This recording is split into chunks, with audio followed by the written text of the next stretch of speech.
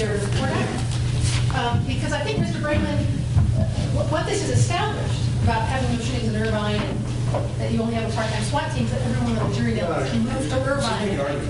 Yeah, Anyway, but let me ask you this question. Mr. Brakeman asked you how many, you haven't ever been recognized as an expert in use of force, and you said that's not true, and then he didn't follow up and say how many times you've been recognized as an expert in use of force. Can you tell the court that? Yes, I've been accepted as an expert in use of force for a shooting case in federal court in Chicago, and in another shooting case in federal court, I can't recall the city, is in northern Georgia.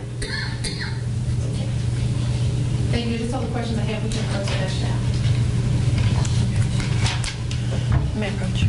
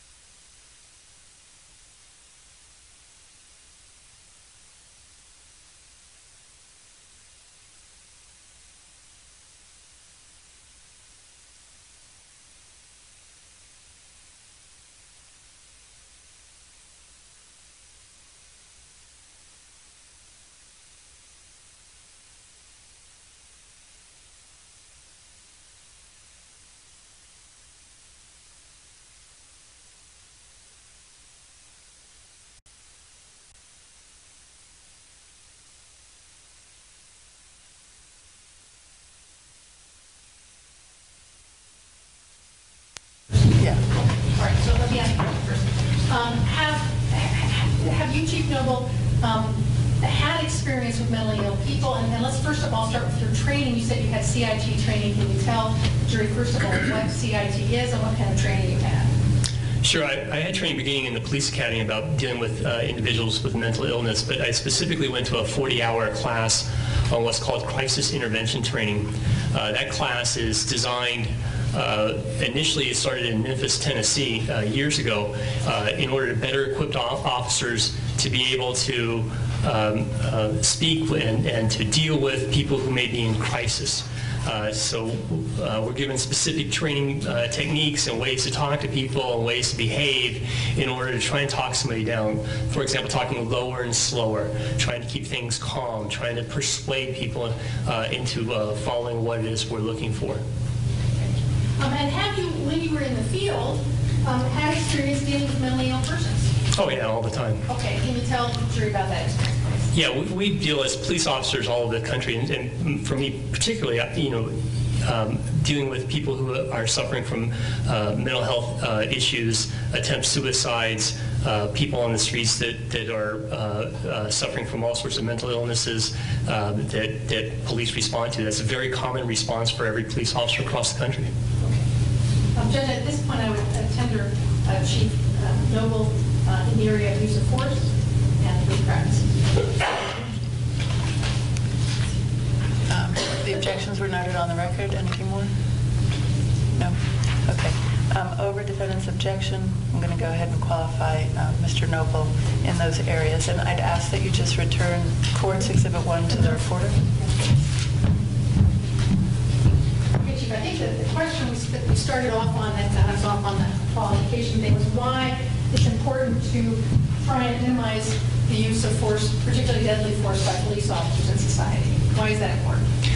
As police officers, we have a responsibility to do everything in our power to minimize the force that we use. We work for the people. Our job is to respond to situations, to keep the peace, to enforce the law, and we certainly have the authority and the duty times to make arrests, the authority and the duty to use force, unlike we have authority beyond that of ordinary citizens, and so we need to take every step and every precaution that we can to minimize. Sometimes force has to be used, but when we can minimize it, we should. Okay, and what happens if you don't do that? What happens if you just say, we're going to let police officers do whatever they want out there in the field? What happens? Well, we would lose again.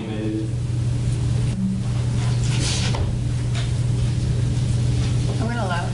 Okay, go ahead, Chief. Again, the police work for the people. The police are nothing more than an extension of the people. Sir Robert Peel back in the 1800s said that the people are the police are the people. If police officers are going about acting in unprincipled ways and totally unaccountable, there would be no trust from the people. It would lead to all sorts of issues that would harm the greater good of our country. What do you say to people who say, hey, look, the police have a tough job, and when they use force to hurt or kill somebody, we shouldn't second guess them? What do you say to that?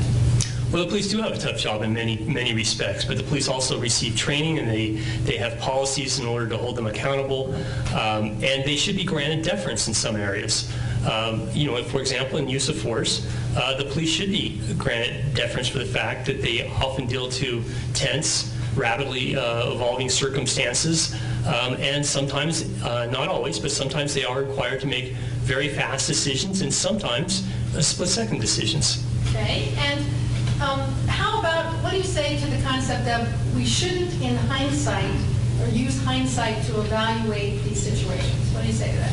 No, that's not true at all. If we didn't use hindsight, we wouldn't be here today. If we didn't use hindsight, we would never judge or never hold an officer accountable for anything. So if we never look back, the only way to look at an incident is to go back and look at it, to use hindsight to go back and review it. And we do that internally within the department to hold people accountable for disciplinary issues. We do it in our court systems, whether criminally or civilly. We always go back and use hindsight. What's meant by not using 20/20 hindsight is that we don't want to be hypercritical. We don't want to look at things that the officer didn't know. So in any situation, you can only evaluate a situation based on what the officer knew at the time. So if some other facts come up later, and it turns out that there are other facts that may play into, well, for example, let's say it's a toy gun. but it's a replica gun. Jack, does this mean non-responsive? Sustained. Can you give me an example of situations that apply to that? We're talking about to hindsight. There are things you shouldn't do in hindsight, and one you said was to not be hypercritical. What do you mean by that? What I mean by that is, things will happen, mistakes will happen, and you shouldn't be hypercritical of mistakes. What you should look for is reckless actions that display a disregard or indifference to the dangers or the consequences of the officer's actions. Okay. Why shouldn't we just let the police department regulate itself? Well, many police departments. Objective relevance. Sustained. Do you have any problem with having a civilian jury review or look at, in hindsight, the actions of a police officer? Objection, 4143. Concur. Sustained. What would happen if the killing of a civilian could never be reviewed by a jury outside the police department? Same objection. Same objection. Sustained. You talked about who the police work for. I'm going to ask you a question about who they are sworn to protect and serve. Because I think you already talked about who they work for. Is that a question? I don't know if it's a question. That's a question. Can you repeat the question? I'm sorry. Who are the police sworn to protect and serve? Is the question. The people. Does that include people in the community who are suffering from mental illness? Includes everybody. Somebody who has dementia? Yes. Veterans who are coming back from the war with PTSD? Yes. Teenagers or college students whose cognitive abilities are impaired by alcohol or drugs? Objection relevance, Your Honor. Sustained. Well, let me ask a very specific question. Are police officers sworn to protect and serve people even with schizophrenia? Yes. Are there times, do police officers have either SOPs or rules of engagement to help their officers know when use of force is appropriate? Yes. And do those include around the country in the places you've reviewed shooting cases? Do they often include SOPs on the use of deadly force as well? No reasonable police department would not have SOPs on use of force. Why are SOPs or rules of engagement important?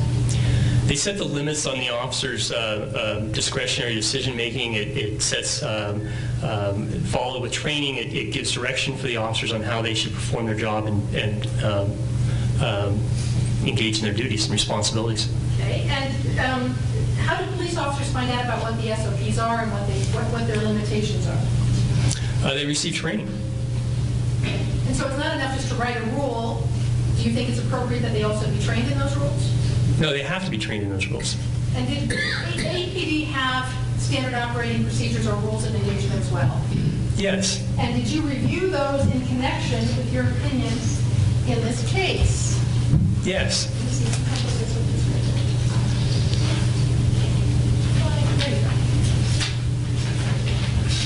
Thank you very much. Okay. I want to start with those SOPs and what they meant and how they were applied in this particular case. And I'd like to start with, well, before we go into the SOPs, so the other things you did is you actually reviewed evidence in this particular case, did you not? Yes. Can you tell the jury what kinds of evidence you reviewed in this case?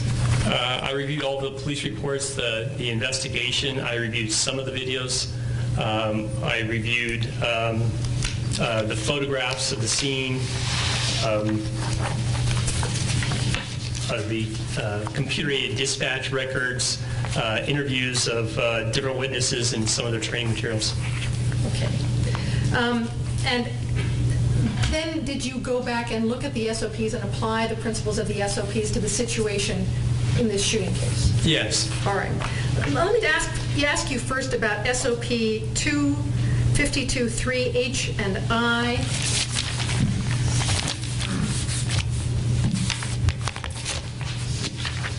Here it is. These two together about officers are expected not to escalate a situation for the need to use force, and then the second one about not engaging in unreasonable actions or tactics that precipitate or cause the use of force.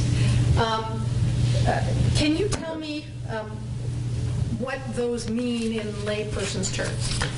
Essentially are giving the officers direction that they shouldn't engage in tactics or actions that would tend to take a situation and cause it to escalate to the point where force becomes necessary. So if you have a situation where force is otherwise not necessary, you shouldn't do something that puts you in a position where you now have to use force. Okay, and how do you avoid doing that? Well, this is how we train our police officers. We spend a lot of time teaching about tactics and how to deal with situations. This is how we spend a great deal of our training time with officers, is to teach them about tactics and how to create distance and time, become knowledgeable about a situation, be patient and work through a situation in order to avoid escalating a situation. Okay. They also, I think in this segment, there's also section E, let me find that here, where they go through a list of things that by themselves are not enough to justify use of force. And so let me ask you about those, that direction to the law enforcement officers. And let's start with number one. If they know that a subject has violent tendencies, previous encounters with law enforcement, even which were combative, can a police officer shoot somebody for just that? Not based on that alone. Okay, and why not? Because that alone, the key in any use of force is the immediate threat, and these are all factors you look at to help you determine whether there's an immediate threat. But the key is whether or not there's an immediate threat. Okay. So if there's no immediate threat, the simple fact that they have, a lot of people have histories of committing crimes, and we can't use force on them simply because they have a history. You can't just walk up and shoot somebody who you know is a gang member, for example. Objection, leading, Your Honor. Let me rephrase. Can you just walk up and shoot somebody who you know is a gang member? No, of course not. All right. So the fact that Defendant Sandy or Defendant Perez knew that Mr. Boyd had a history of running from police, physical confrontations with police, and resisting arrest, was that sufficient for them to use deadly force on Mr. Boyd? No, not in and of itself. Okay. And then they talk about, in number 7 is where I wanted to go next, the subject's mental or psychiatric history. And they have a second paragraph there where it's apparent to the officer that a subject is in a state of crisis. This must be taken into account in the officer's approach to the situation. Can you explain to the jury what that means and how that's taken into account in the officer's approach to the situation? Sure. Really, this is two factors. The first is that when you have somebody that's obviously suffering from mental illness, it's one of those factors that where you may end up having to use force among many other factors. But when you have someone who is suffering from a mental illness, and as this specifically states, when you know that they're in crisis, you need to take that into account on your approach because where someone else may not react in a particular way, somebody who's in crisis may. So it tells you to slow down, engage more tactics, bring in more officers, bring in more tools, take your time. Okay, and as far as a department that has CIT-trained officers, what should you do if you know somebody is having a crisis or has mental illness? If you have a CIT officer, you should certainly bring that officer because that officer has additional training beyond that of every other officer. So you want to put your best assets forward. If you have somebody that's available that's a CIT trained and you have somebody who's in crisis, you want to use a CIT officer to speak with the individual. Okay. Then number 4, the number of subjects compared to the number of officers. Tell me how that comes into play in making your analysis about whether somebody is a threat. Well, again, when you're doing a threat analysis, you're looking if the officer's outnumbered, if there's a lot of people there and an officer's by himself or maybe one other officer. So numbers matter in that sense that it's one factor to look at if an officer's outnumbered or even if they're only one-on-one. When the officers have if there's a lot of officers compared to one person, again, it's a situation where you can slow things down, take your time, and try and resolve things peacefully. Okay, and then it also, number 5, talks about what kinds of availability of weapons there are to the subject. And does it also matter what weapons are available to the police when you're looking at whether there's a risk of imminent harm? Yes. Okay, can you tell the jury how those things come into play? Well, first you want to look at what's available to the suspect. So if the suspect has a rifle, the distance increases. If he has a handgun, the distance is much further out because those weapons can shoot a long ways off. If they have a knife or a blunt force instrument, then you can be closer. And if the officers, when they recognize this, what we generally have our officers do is we have our officers deploy various different types of weapons. We have officers deploy their handguns that they always have, their tasers, which are often on their belts, maybe a shotgun taser. Certainly you can have SWAT officers respond with .308 rifles, so you can put snipers out at a distance in order to stop a threat. Flashbangs, noise light diversionary devices, batons, whatever tools that are available to officers. You want to bring as many tools to the incident as you can, again, to have those tools available in case you need it. Okay, and then there was also this one, which is, let me get the right quote, 525F, that talked about they're expected to recognize and utilize positions of advantage, cover, concealment. Can you explain to the jury what that means? Right. Again, this is about taking a tactical advantage. If you have cover, you should use it. If you have distance, you should take advantage of it. The difference between cover and concealment, cover would be one of these giant boulders that we're seeing that you can't shoot something through, or concealment may be this thin wooden wall where you can shoot through it, but I can hide behind it. So officers are trained what the difference between cover and concealment is and when to appropriately use those types of tools. Okay, and I want to talk about a difference between a gun and a knife, because I think they asked Chief Eden a bunch of questions about if he has a gun and somebody's reaching for a gun. Mr. Boyd didn't have a gun, did he? No. All right. Is there a difference when you're dealing with somebody with a knife versus somebody with a gun?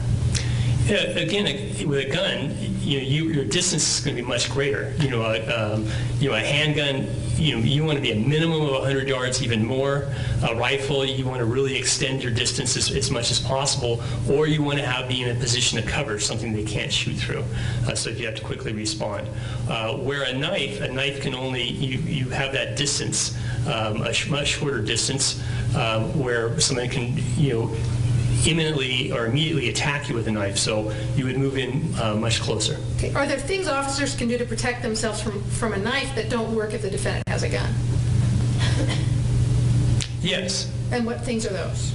Well, again, if somebody has a knife and they don't have a gun, and you know that, you can be closer. So you establish multiple layers. You establish lethal coverage. You have people with guns who can engage the suspect immediately if there's an immediate threat, if he starts actively moving toward us. You have people engaged with things like beanbag shotguns, tasers, whether they be a handheld taser, which generally effective to about 15 feet. Some officers have extended tasers that go up to about 21 feet. Most officers, I don't know that any officer here had a 21-foot handheld taser. You want to have a combination of officers assigned to less lethal, types of tools that are not likely to cause a person's death, and certainly you want to have lethal tools immediately deployed to prevent an immediate attack. Okay, and did these two officers have training in something called the Tuller drill? Yes. Based on the lack of foundation, Your Honor, he's already testified that he doesn't know what their training is. Well, Sustained. Let me lay it for the foundation. Did you review the training materials for Officer Perez that were supplied by the Academy to see whether he had training in the Tuller drill? Yes. Okay, and did he have training in the Tuller drill? Yes. And is it your understanding from reviewing the expert interviews from Mr. Bregman that they also trained Defendant Sandy in the Tuller drill? I didn't hear the first part of that. Reviewing the interviews of the experts that you're going to call, or the people from the State Police Academy that you're going to call, do you have a basis to believe that Defendant Sandy also had training in the Tuller drill? Yes. Okay. Your Honor, may I have him come down and have we created a demonstrative aid to help the jury understand the Tuller drill? That's fine. Okay. Yeah, thanks.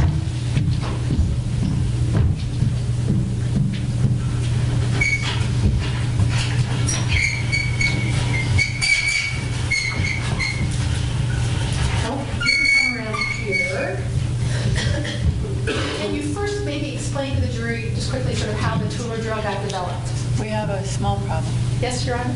I can't see it, and counsel can't see it. Okay, let me push it. Let me push it back so you can see it. That's most important, and maybe counsel can move to be able to see this diagram. I think it's also in your exhibit 60, Your Honor? Defense counsel can move to this side of the room, and it's okay if you'd like to stand. Otherwise, you can use one of the chairs. Okay. Can you tell the jury how this got developed, first of all? There was a lieutenant named Tuller who worked, I believe, for the Salt Lake City Police Department. And in 1983, he published an article in, I believe it was Law and Order magazine, a policing magazine, where he discussed where he was a police officer trainer and trained in use of force. And he engaged with some of his colleagues in some conversations of how long would it take somebody with an edged weapon like a knife, how much distance could they cover before an officer, if the officer had his handgun in his holster and snapped down, how far away should the officer be from that person with a knife to be able to draw their handgun and shoot at the suspect before the suspect could get to them? So he set up a number of experiments. And again, he wasn't a scientist. There's no peer-reviewed journal articles on this. He just, as a police officer, he said, hey, this makes sense. I'm concerned about it. So he set up some experiments, and he had different people, different skill levels, running different police officers who had different skill levels, and kind of try to make some sort of estimates of how far back a police officer needs to be. And he determined that it took about a suspect from 21 feet about 1.5 seconds to cover it up 1.5 feet. And it took an average officer about 1.5 seconds to be able to draw their handgun from the holster and to be able to shoot. Okay, let me put up exhibit 60 so you can talk about the distance and how they did that. Yes, and let me ask you, the tool or drill was done with the gun in what position? The tool or drill was done with the gun in the holster. All right. And is that in Exhibit 60? Does that depict the findings of the tool or drill? Right. You have an individual here with he's representing a person with an edged weapon like a knife, and the officer standing 21 feet away with the gun in his holster. Okay. And did that information get put out into police departments across the country to help train police officers? It did. For years it was called the tool or rule. It never was a rule. But what it really is, and what the article says, is that that you should be cautious if you're if you're dealing with somebody who has an edged weapon. That if you're within this 21 feet, that you should be looking for cover. You should be calling for follow-up officers. You should draw your handgun. That's what the article says. Okay. And so, what happens if your gun isn't in your holster, but that you have a long weapon and it is pulled out and pointing? Take this out of the way. Pointing at the person. Do you have to stay 21 feet back or not? Well, again, each situation is different. So when you're looking at how far away you need to be, so when they did these experiments, they did them in a room, probably a mat room, someplace indoors, flat. So subsequent articles have pointed out that there's a lot of factors. You need to look at the terrain. Are you going uphill, downhill? Are there obstacles? You need to look at the skill level. I mean, is the suspect displaying some type of superior skill, like he's a martial artist or something? And the skill level of the officer. You need to look at a lot. Is the ground dry? Is it just rain? Is it wet? Is it slippery? So you need to look at all the environmental factors and the factors of the officers.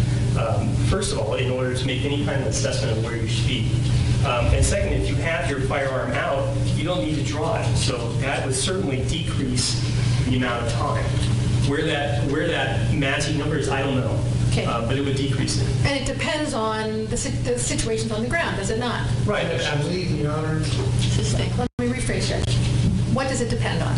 Well, it depends on all those factors I talked about. So it would depend on, what the terrain looks like, who you're dealing with, who you are, whether or not you're there by yourself, whether or not you have other officers that also have, in this example, you have one officer. Now, if you have multiple officers with lethal options, less lethal options, and maybe even a sniper with a .308 rifle trained on, that changes the scenario.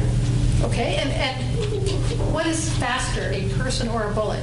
Well, certainly a bullet. Okay, and even at this close, between 9 and 12 feet, which would be faster at reaching the person, the bullet, or would the person with the knife be faster at reaching the officer? The bullet. Okay. And you said there are other factors that may come into play. What if there is something between the person with the knife and the person with the gun that might keep the person with the knife from getting the person to the person with the gun? How does that affect the Anything in between, any kind of obstacle, whether it be a rock, a bush, a car, a dog, anything that falls in between them that is going to slow the person down. Okay, and I have a dog here. So, and you're aware in this particular case that between Canine Officer Weimer-Skirch and Defendant Sandy, there was a dog. Objection leading. Well, can you tell me what was between them? I'm going to let you put the dog on the picture there. The dog was in front of a Weimer-Skirch on the ground. And what effect does that have about whether this person is an imminent threat to this person here? Well, it's just one factor. I mean, you don't know. You don't know whether that dog's going to react. The dog already didn't react once. But when you have any object there that's just in the way, it's going to slow things down. Okay. And if the dog did attack, would that also provide additional? Of course. Safety. Okay. Thank you very much. You can sit back down. Thanks.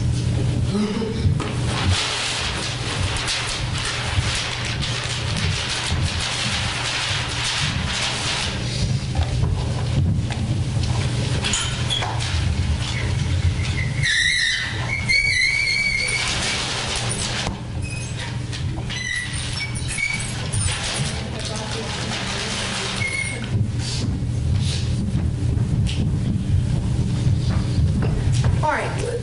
In those SOPs that we've just talked about, the ones about creating distance and not escalating the situation or starting the fight, in your opinion, did either of these defendants unreasonably violate those rules of engagement in dealing with James Boyd? One of them did. Okay. Can you tell the jury? Let me start a little bit back before we get to the shooting itself, and let me ask you about the decision to remove the CIT officers and replace them with the tactical officers. Do you have an opinion about whether that was a good decision or a bad decision? Yes, I have an opinion. Okay, and what is your opinion? It was a very poor decision. Okay, why do you say that? Again, you have a CIT-trained individual. You actually have two of them at the scene. He's been negotiating for some period of time. You want to assess the progress, if any. You want to assess the opportunities for whether there's an opportunity for additional progress. If that particular CIT officer isn't making a connection, you have another CIT officer. You use that other CIT officer. But you want to use your best resources, and that's your CIT officers. Okay. Have you reviewed and are you aware of the discussion between Defendant Sandy and Defendant Weimer-Skirch at the bottom of the hill about, they call it later, I think, a plan? Yes. First of all, do you think they really had a plan? Well, there was some discussion. I mean, there was some sharing of ideas that ultimately resulted in the actions that the officers took. Okay. Was there something missing from the plan? If their plan really was to arrest James Boyd? Well, there was a lot missing from the plan. Okay. What was missing from the plan? Well, this is a situation where it's really undisputed that Mr. Boyd was dangerous. Mr. Boyd had made threats throughout the day that he was going to kill officers, that he was going to stab officers.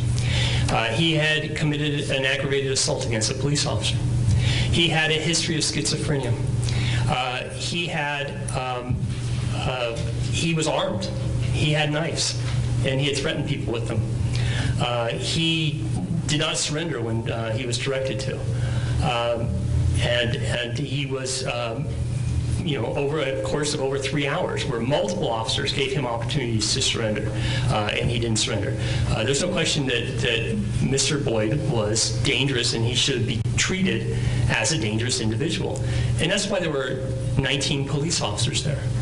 That's why when Sergeant Fox arrived, he quickly made the determination to activate the SWAT team. Okay, and let me stop you before we get to Sergeant Fox, and let me ask you just about the plan that these guys came up with. And can you tell me which 3 officers were talking about this plan?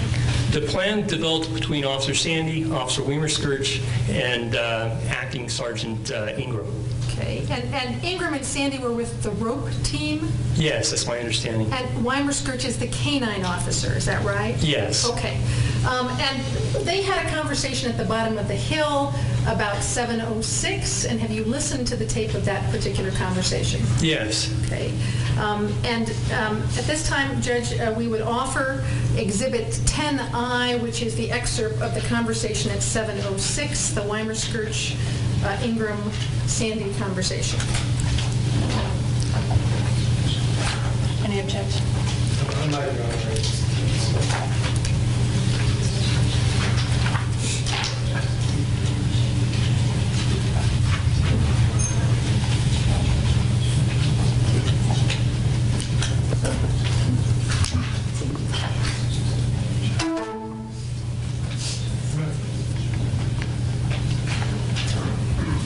I'm sorry.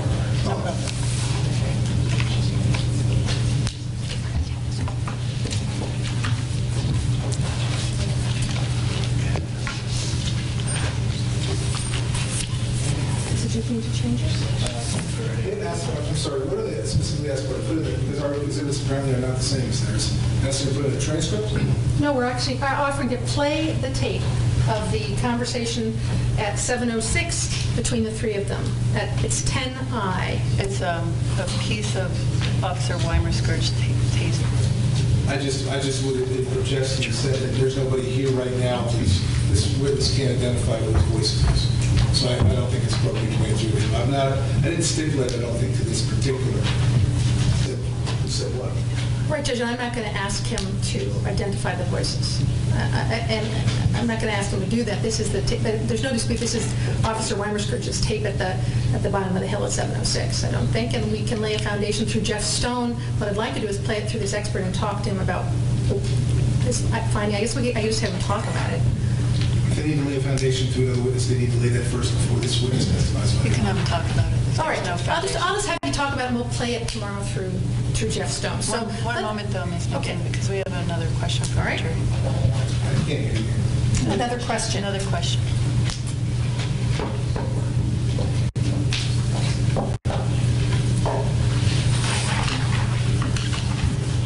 We'll mark it as courts 2. And so is there a question?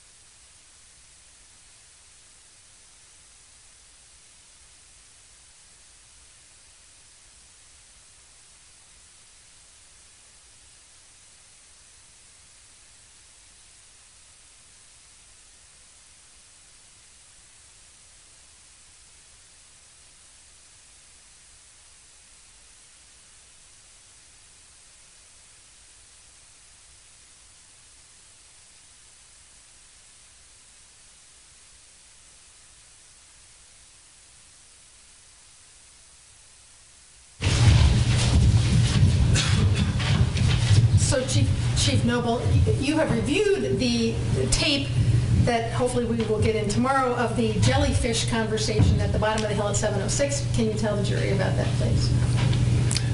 One of the officers made a comment about using the canine and using the taser shotgun, to use the taser shotgun and then follow up. We're just check based on hearsay, Your Honor. Now we're just one of the, we don't know who it is, and it's just hearsay. Judge, this is not being offered for the truth of the matter asserted, but the basis for his opinion, and it's something he reviewed in his opinion. It's overruled. Okay, you can go ahead and answer. That, and I believe it was Weimer-Scourge who said that, he was concerned about using the taser shotgun first because the taser may cause the dog to disengage, that the dog may not be effective if the taser darts missed by having the darts, because when the shotgun tasers, it automatically activates for a 20-second period. And by having these wires on the ground and having the canine, that it may cause the canine to not engage. Okay, and so the people that were standing around in that conversation, that's actually a video where you can see the people in the picture, were who? Who were the two other officers who were there in this discussion? The three officers were Weimer-Scourge, Sandy, and Ingram. Okay. And then there is another conversation that's on Officer Weimer-Scourge's tape at 7:16. And can you tell the jury, please, about that conversation at 7:16? That was a conversation that about using the flashbang and using the shotgun taser in order to arrest Mr. Boyd. Okay, and did anyone say on that was there any reluctance to do that while they waited for other weapons? Yeah, there was a comment, I believe it was by... Same objections before. This is hearsay. We don't know who's saying it. Okay. Same response? Same response, Judge, yes. Okay, overruled. Okay, you can answer. That they wanted to wait because they had requested a beanbag shotgun. So they said, let's wait until we get the beanbag shotgun up here. Okay, and did somebody else, was there a voice that said, we can do it? Yes, that's what I heard. Okay, and you can't tell us whose voice that was that said that? No, I don't know. Okay. So, after that, let me ask you about, what you heard of the plan from these various tapes. If the plan was to try to arrest Mr. Boyd, if that really was the plan, what crucial thing was missing from the arrest of Mr. Boyd? Well, among the issues of the arrest specifically is no one was identified to go hands-on. Somebody needs at some point to actually go up and grab him, put handcuffs on him. So in this scenario, the plan was that Officer Sandy would be on lethal coverage. He was carrying a rifle. His hands were occupied. Officer Weimer-Scourge had to control his dog. His hands were occupied. And Ingram had two taser shotguns and a rifle. So he had all these things over his shoulders that, and you can't, when you go up to put handcuffs on somebody, you can sling it, your rifle, but you don't want to put those types of weapons in the grasp or potential grasp of somebody. So if you get into a wrestling match or you start fighting with them, you don't want those types of weapons to be in there because they're not as secure as your handgun that's locked down into a holster. So nobody was identified to actually handcuff him. Nobody was identified to go hands-on. Okay. Nobody was identified to be the one who actually arrested him. Objection, Your Honor. Well, was there someone identified to actually even arrest him, of those three guys who decided to go up after 7:16? No. Okay. What changed between 7:16 and when they started up about 7:25, 7:28? What physical thing changed? Sergeant Fox arrived. Okay. Can you tell the jury who Sergeant Fox is and what difference that would have made? Sergeant Fox is a SWAT sergeant. Sergeant Fox is the guy that was going to be deploying the SWAT team. He had directed Officer Cornelius, who's one of his SWAT team leaders, up the hill to evaluate this circumstance. Cornelius ended up going back down because of this request for the beanbag shotgun. So, for police officers, they know when SWAT arrives, that SWAT's going to take over the call, that the people on that interior perimeter, they're going to be moved out, SWAT officers are going to be moved in. Okay, and what did that mean as far as whether Sandy, Ingram, and Weimer-Scourge were going to be able to go up and make the arrest after SWAT arrived? Well, it'd be less likely. It would depend on the resources and the judgment of Sergeant Fox, but most likely, if they had SWAT officers available, he'd be moving his more trained officers, those SWAT officers, into that position to make the arrest. Okay, and when they moved up, after they said at 7:16, we're not going to do this, we're going to wait, and then they moved up at 7:28 or so, did they radio to anybody what their plan was? No. Okay. Your Honor, I think we're at a good breaking point, because the next thing we're going to do is start going through the videotape and talking about the videotape. And that may be a good place to start tomorrow. Yes, and it's just a few moments before 5, so Okay. take a break for today. I just want to read our recess instruction to you.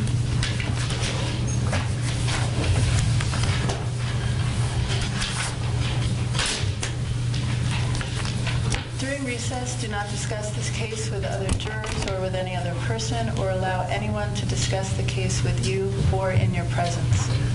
You as jurors must decide this case based solely on the evidence presented here within the 4 walls of the courtroom. This means that during the trial, you must not conduct any independent research about this case, the matters in this case, and the individuals or corporations involved in the case. In other words, you should not consult dictionaries or reference material, search the internet, websites, blogs, or use any other electronic tools to obtain information about this case or to help you decide the case.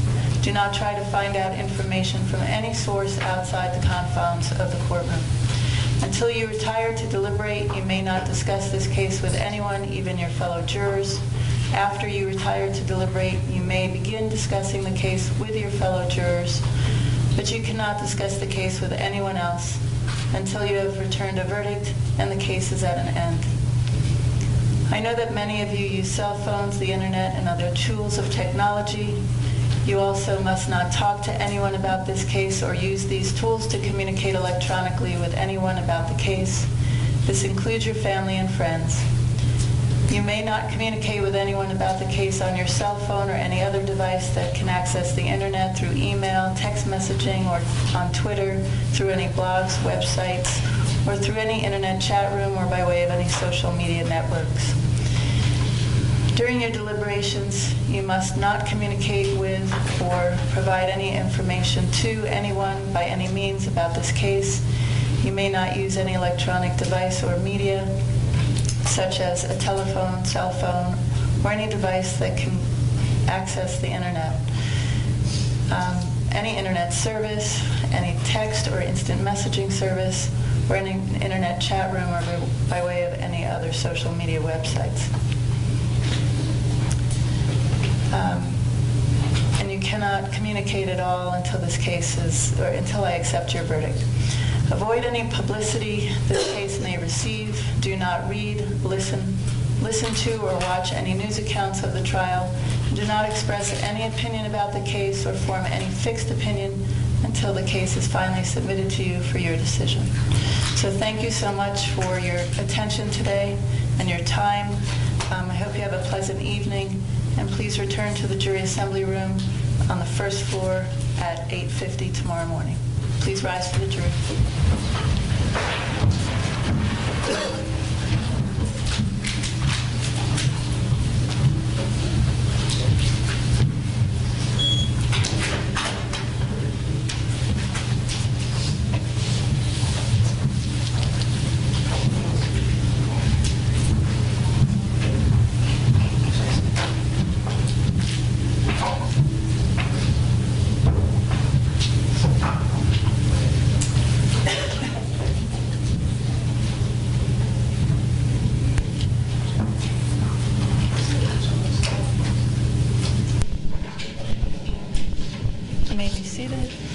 Mr. Noble, I just ask that you not discuss your testimony with anyone until it's complete. And then I just want to ask some housekeeping questions of the attorneys. Judge, I have something for you too. We printed off the slides that we used for our opening statement so that you have them for your record. Yes, and I'll need that from the defendants as well. We need a record of the opening statement. We'll mark this. Ms. McGinn, do you know how far you're going to go in your exhibit numbers?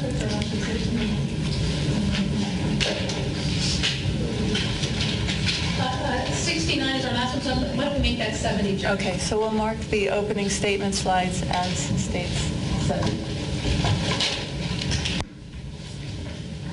Does defense have a copy for the record now, or do you need some time to do that? For us to give you our exhibits, I don't have that by this minute. I don't even know actually how to get you the animation. I could actually give them mine. What's that? I could give them mine. If you could give them your animation, Judge, that would be great. Okay, And so then I won't picture. I won't identify it right now with a letter because I don't have it on me, I don't believe. Well, maybe I do. Let me check. And I'll give the piece of the paper of the slides.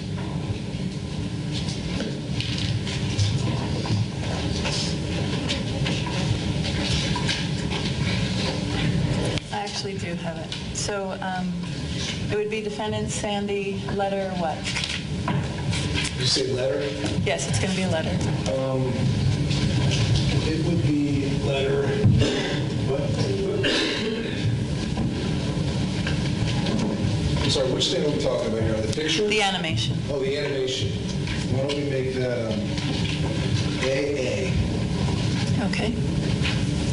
And, That'll be defendant Sandy's double A. right, and then I can also give, And just for people who are observing, you're welcome to stay. The rule about not getting up until we're not in session is really my concern about the jury and anything interfering with them paying attention. So if you'd like to go, you can.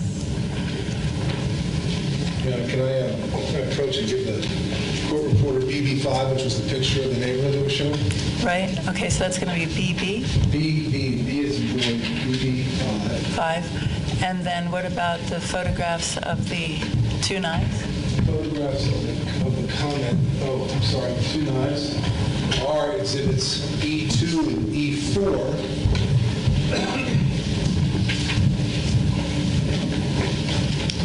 And then, And the Yes. animation. this is all defendant's. Quotes. I'm going to bring that in tomorrow, Your Honor, the actual quotes. Okay.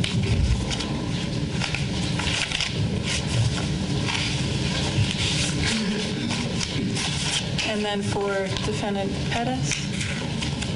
We don't have a printed color copy of the slides. We will bring one to you tomorrow. Is it the same that you gave to me last week? It's changed because of your ruling. Oh, yeah, So okay. it is different. Some of it wasn't shown because of time, but I'll give you the whole thing, and then I'll note for the court what wasn't shown, which is different. Okay. So why don't we meet at 8:30 to do that, and then discuss anything else if we have anything more to discuss before the jury comes up. And let's try to get an idea of how much more time is left on direct exam with Mr. Noble. I would think maybe a half hour, 45 minutes, Judge, max, I would think.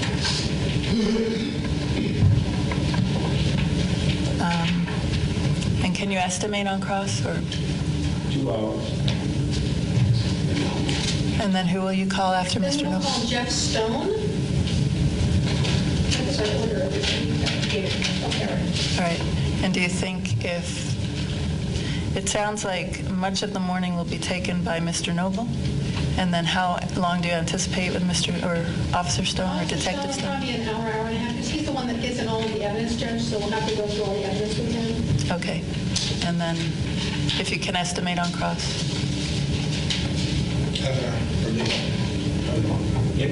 I guess it depends on the areas of inquiry and what we're allowed to, areas where we'll be allowed to go and cross. Okay.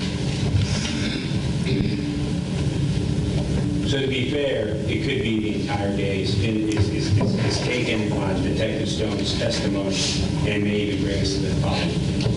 It may even bring you to what? May even bring us to the following day. Okay. Or Detective Stone, I'll let him know. All right. Anything else then before we recess?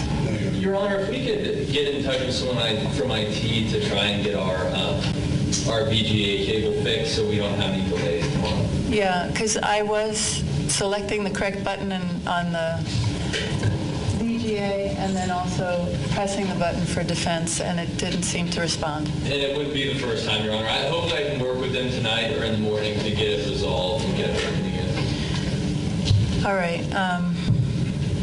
I don't know that I could reach them now, but they are here at 8, so if you want to just, when you get here, if you ring my office, ask Sherry, and she should be able to assist you in communicating with them. We will do that. Thank you. Okay? All right, we'll be in recess.